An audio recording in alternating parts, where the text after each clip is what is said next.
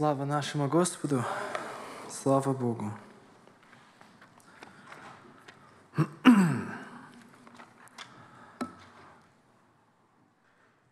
Before I start,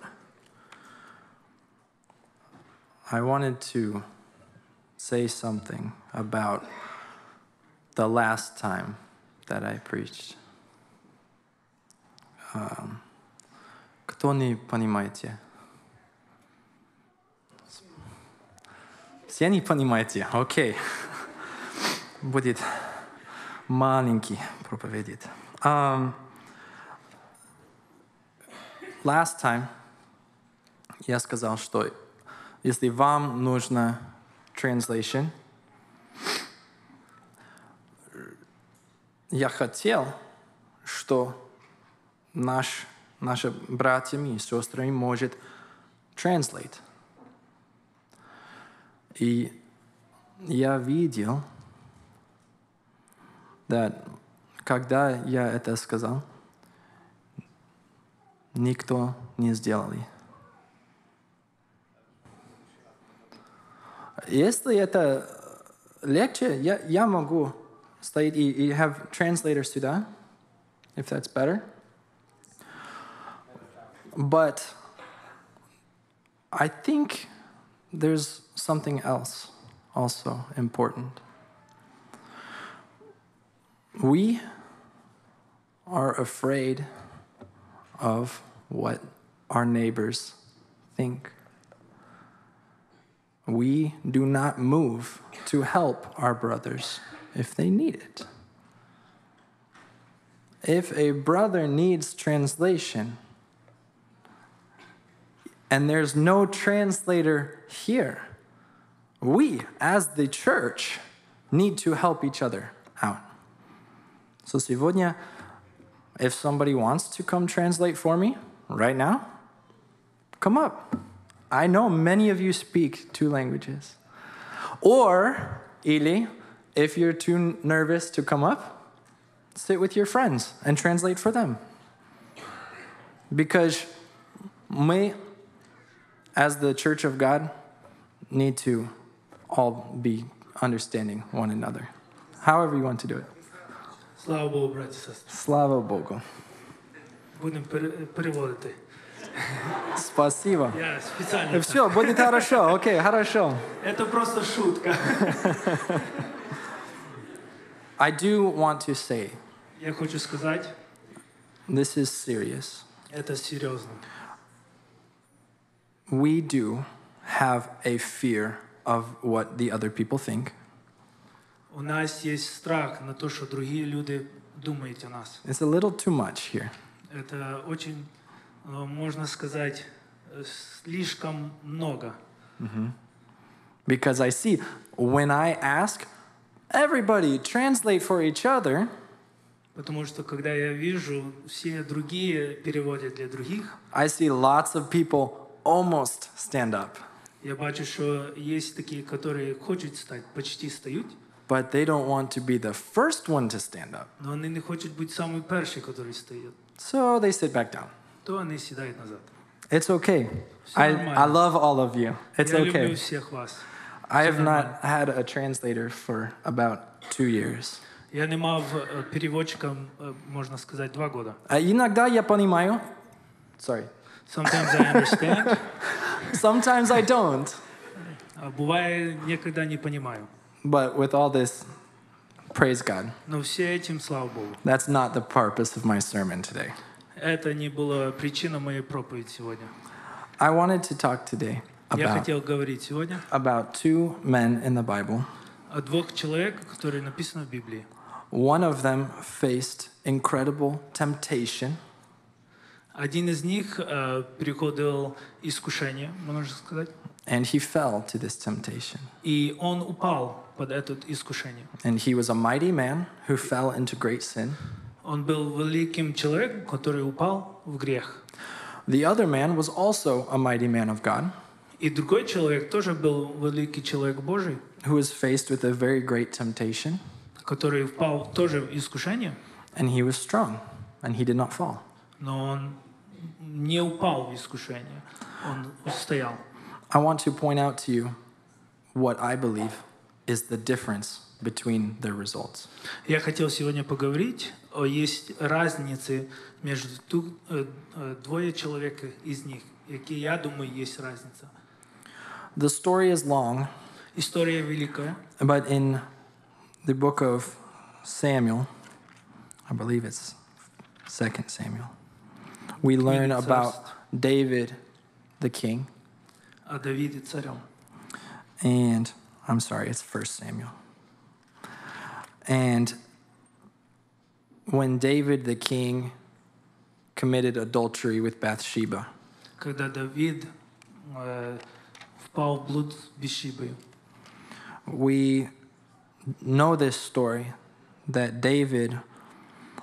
in Israel, Мы знаем, Давид в Израиле, in Israel there was a time when kings were supposed to go to war. в Израиле было время, когда цари мало идти на войну. And David was at home instead. И Давид был дома и не пошел. And because he was not where he was supposed to be in battle, Потому что там, где он мал быть, он был дома. he was exposed to severe temptation. Это искушение его постигло. It's a long story. You can actually find it in 2 Samuel chapter 11. Это длинная история. Ты можешь найти в 1 Самуил по-английски. 4 Kings. 4 Kings. Царство. But David was a man of God. Но Давид был муж Божий. We know this. In the Bible, he was called the man after God's own heart. В Библии написано, что Давид был по сердцу Божьему. We have the whole book of Psalms, and much of it was written by David. Ціла книга Псалтир була написана, Давид написал. And yet he fell to such a great sin. Но он упал под великий грех. The response of David Но ответ Давида was to immediately come back to God. был, чтобы сразу прийти к Богу после этого. Right away, as soon as he knew he had done wrong, he goes back to God. Сразу, когда Давид знал, что он согрешил, он сразу идет к Богу. He didn't make excuses. Он не ходил другие причины. He didn't place blame on other people. Он не шукал виноватого. And this is important for us. Why? И это важно нам. Почему? Because as men and women of God, we want to follow God as best as we can. Потому что мы, как мужи и дочери Божьи, мы хотим следовать за Богом, как мы можем, доступно. But sometimes we're not in the place that we're supposed to be. Но бывает, мы не на том месте, который нам надо быть. And when we're not where we're supposed to be, and we're in temptation, sometimes we fall to that temptation. И из-за того, что мы не там, где мы должны быть, искушение постигает нас. Every И one мы of us, упадаем. every one of us in this Каждый room из нас. has had that happen. Мало это случается с нами. We've all fallen to sin. Even when we know God, even when we love God, we've all fallen to sin. Мы все согрешали. But there's something in the scripture, in the life of another man, that helps to set an example for us how we ought to live day by day in order to avoid these kind of events happening. Но есть примеры в Писании, где показывается, что мы должны делать, чтобы не подать в эти искушения, эти грехи. It's in the book of Daniel, Написано в Данииле, chapter 6. глава 6. In this story, В этой истории we see a man of God. He is not the king. это муж Божий, но він не есть царь. He worked under the king. Він работал под царем. And the king made a bad law. И царь сделал плохий закон. And we find in the first verses from verse 1 through verse 9 Из стихе 1 до стихе 9 это написано, that the king made a law that for 30 days nobody could ask any request of anyone but him. царь сделал закон, что в течение 30 дней никто не может делать вопрос, нежели он. What I wanted to bring to y'all today is how did Daniel respond to this temptation? Я хотел сегодня говорить, как Даниил сделал відповідь или сделал решение о том законе, который царь поставил этих в течение 30 дней. In verse 10 of chapter 6, Стиху 10, 6 главе. now when David knew that the writing was signed, he went home. And in his upper room, with his windows open toward Jerusalem, he knelt down on his knees 3 times that day and prayed and gave thanks before his God, as was his custom since early days. Даниил же, узнав, что подписан такой указ, пошел в дом свой. Окна же горницы его были открыты против Иерусалима, и он 3 раза в день преклонял колени и молился всему своему Богу и славил его, как это делал он и прежде до того. Here in America today, Здесь, в Америке сегодня, we get really busy. мы заняты, We have a lot of obligations, на нас лежить велика ответственность, and we don't often stop to remember the Lord. мы бывает часто забываемся славить и вспоминать Бога. Usually we pray in the morning, Обычно мы молимся утром, we pray before meals, мы молимся прежде еды, we pray before bed. мы молимся прежде лягать спать. But in those long hours in between, Но в те длинные времена до того we start to find that we're not we don't have God in our minds continually, very easily. бывает, мы не маем Бога в те времена посреди этих молитв. One example that Daniel and David both set for Один us пример, который Даниил и Давид двое сказали, is something that in modern American church today, evangelical church, о том, что сегодня американской церкви или более православной церкви, they call it the daily office. они называют это ежедневный, можно сказать, рабочий офис. The daily office is a time that happens multiple times during the day in which a person gets alone with God. Это когда человек берет время и уделяет время пару раз в день, чтобы найти общение с Богом. David did this 7 times a day. Давид это делал 7 раз в день. History teaches us that David would have 7 periods during the day that he would get alone, stop his work, and be with God. История нам показывает, что Давид брал 7 раз уделялся искать лица Божьего. And we know from Daniel that Daniel did it 3 times a day. И мы знаем, что Даниил это делал 3 раза в день, когда он уделялся и искал лица Божьего. These were times to stop all your work, to get quiet before the Lord. Это были времена, когда человек оставлял все, что он делал, и просто шукал лица Божьего. And to learn from God, И учиться от Бога, to pray, чтобы молиться, and to be in silence. и чтобы быть в тишине с Богом. When I look at the way that we live today, Когда я смотрю на как мы живем сегодня, I see we have a big problem with how we live day after day. Я вижу, что у нас есть большая проблема, как мы живем ежедневно, день в день.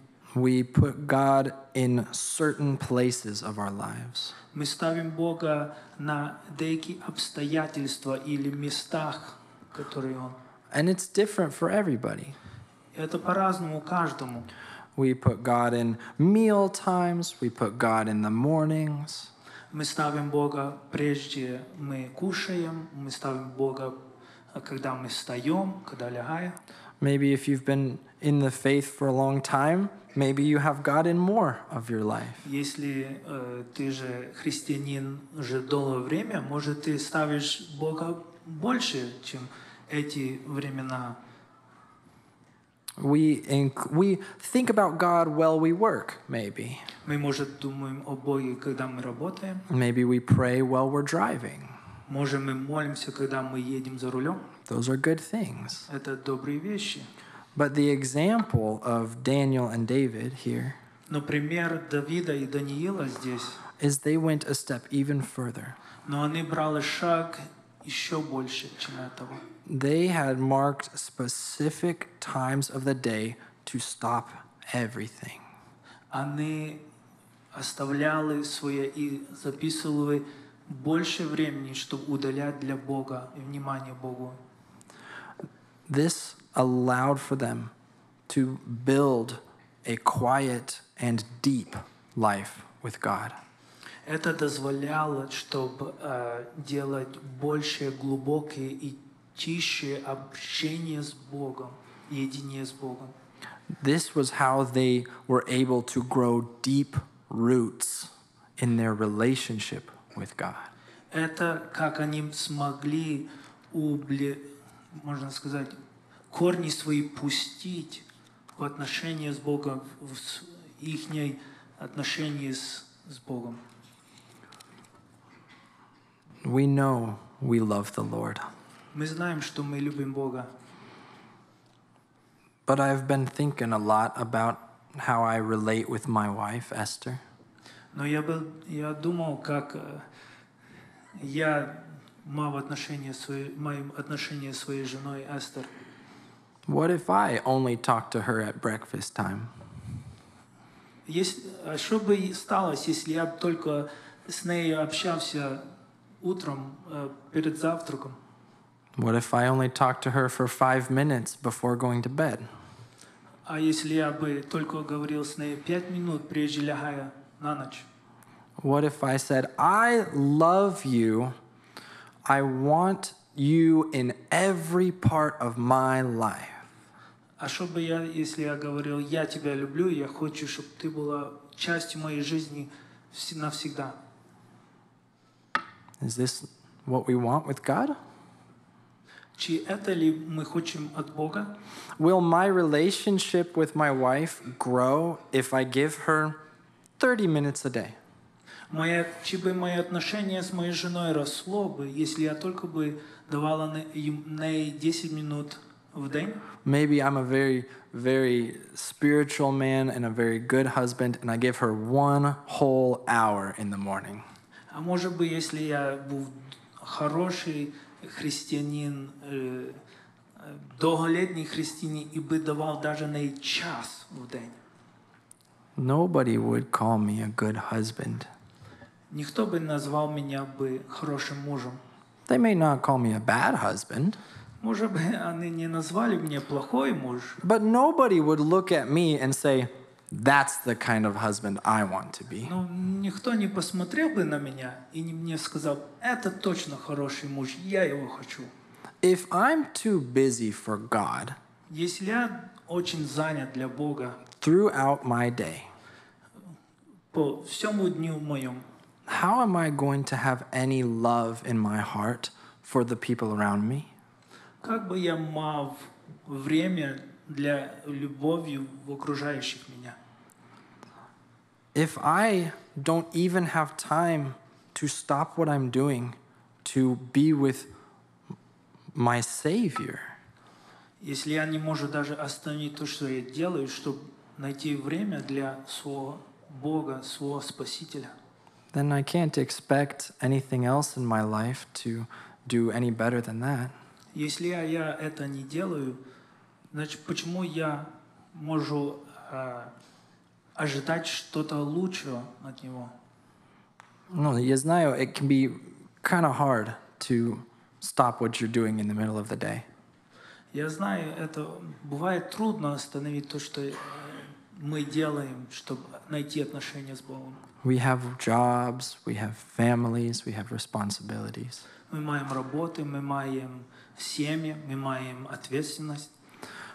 But I also think that David had a few responsibilities too. Но я тоже думаю, что Давид мав деякі ответственность. And Daniel was in charge.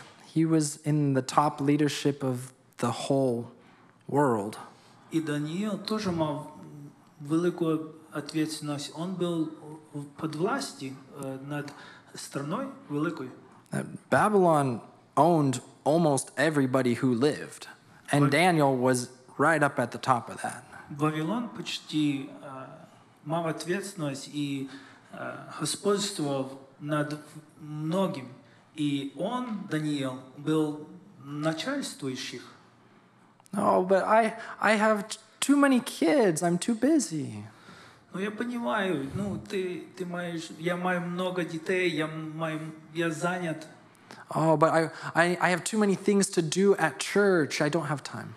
Ну, я, может, сильно увлечен, у меня сильно церковные заботы.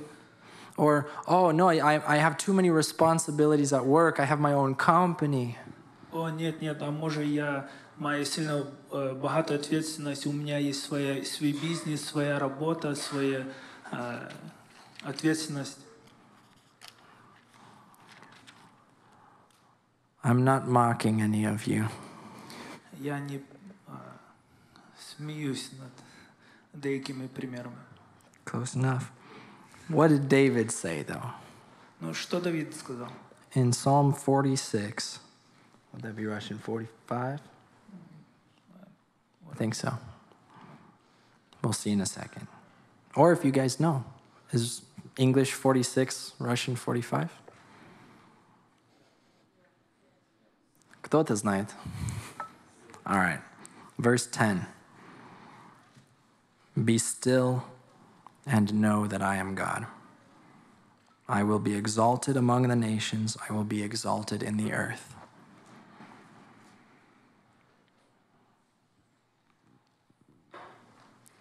It's not 45? You don't have it? Okay, that's all right.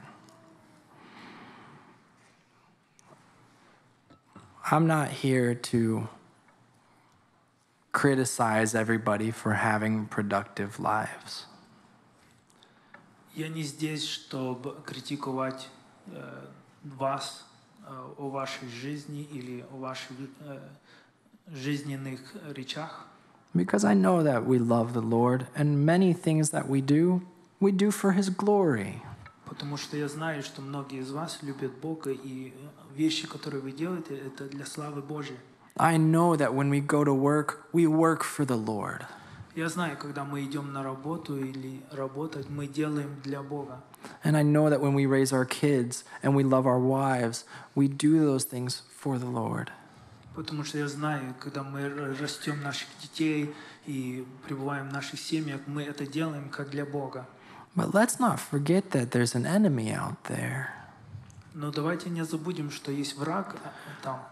That Satan would love for us to stay busy if it keeps us from getting deeper with God.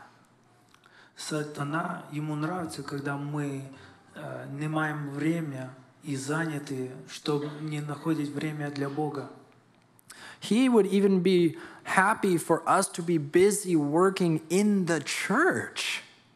Сатана был бы рад, чтобы мы даже трудились в церкви, if it keeps us from growing deep with God. если только бы это забирало время для общения с Богом. We may never face the huge temptations that David and Daniel faced. Мы, може, як християни, не будем мать такие искушения, как Давид или Даниил подпадали, или мали были искушаемые. I mean, I hope that there will never be a day that I might get thrown into a pit of lions. Ну, я тоже, як чоловік, надіюсь, щоб ми не були кинені рвів там, де льви. But with Daniel, he set this pattern from early days. Ну, как Даниил, он начал делать эти молитвы с начала дней. And we should too. И мы должны тоже. We have to remember that there are going to be harder times than there are now. Мы должны понять и вспомнить, что будут времена тяжкие, трудные, которые будут. We remembered, was it 2-3 years ago? The government was saying you can't go to church. Мы помним, когда 2-3 года назад государство говорило нам, что мы не можем быть и собираться в церкви. В Америке. Like, what? In America. What? Thank you. But we know that the enemy continues to war against Christ and against his church. Но мы знаем, что враг, он всегда враждует против церкви и против христиан. If we want to build our lives on Christ, Если мы хотим построить нашу жизнь на Христе, we have to be still. мы должны быть в тишине, в стоянии. Yes, there is time for work. Да, есть время для работы, There is time for ministry. There is time for family. есть время для служения, есть время для семьи, And that is all good. и это все хорошо. But we need to think about how can I be more quiet with God? Но мы должны задуматься, как я могу быть в тишине с Богом. How can I stand up here and give words to you if I haven't sat with Jesus and received words from him? Как я могу стоять здесь за кафедрой и говорить вам слова, если я сам, как человек, не имею время наедине с Богом и те слова не получаю? How can I tell my wife I love you if I have not heard I love you from the Lord? Как я могу своей жене сказать, что я не люблю, если я сам не получил этот голос любви от Бога? For everybody, this is going to look different. Для каждого из нас это может выглядеть по-разному. Maybe it's once a day, twice a day, 12 times a day.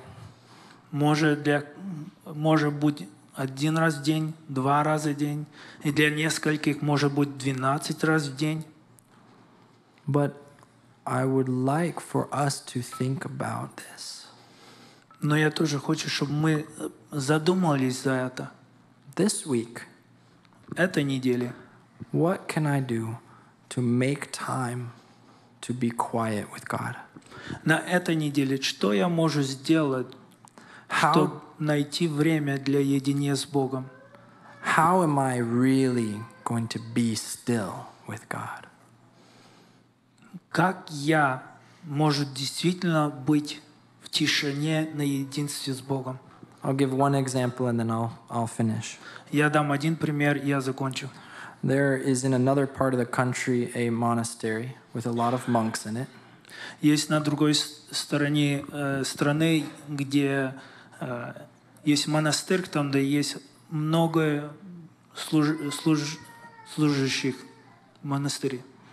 And 7 times a day, they have a bell that rings. И 7 раз в день они имеют звонок, который звучит. The first one is at 3:45 in the morning. Самый первый звонок, который стучит в той монастыре, это 3:45 утра. And the last one is at almost 8 o'clock. И последний почти 8 вечера звонок. And no matter what they are doing, when the bell rings, they put it down. И несмотря что они там делают, когда звонок звучит, они все оставляют и they go pray. идут молиться. Every week, they pray through all the Psalms, 150 of them. На цілу неділю вони моляться за все псалмы, проходят все псалмы, которые написаны. For them, their personal life with God is more important than anything else they do.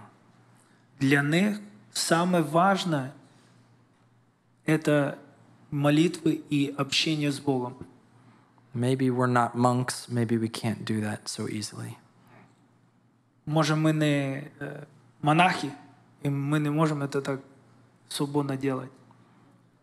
But we can learn from their example. Мы можем брать как пример. So let's examine our own lives. Давайте заглянем в нашу жизнь. Is my quiet time with God the most important thing? Чи действительно это общение наедине с Богом самая важная цель? Am I happy to be still with God? Чи я радуюсь? Or do I have to be doing something for Him? Чи я радуюсь быть наедине с Богом? Чи я должен делать вещи для Бога? Our strength comes from being quiet with Jesus. Наша сила приходит, когда мы наедине с Богом. So let's pray. Давайте молиться. Аминь.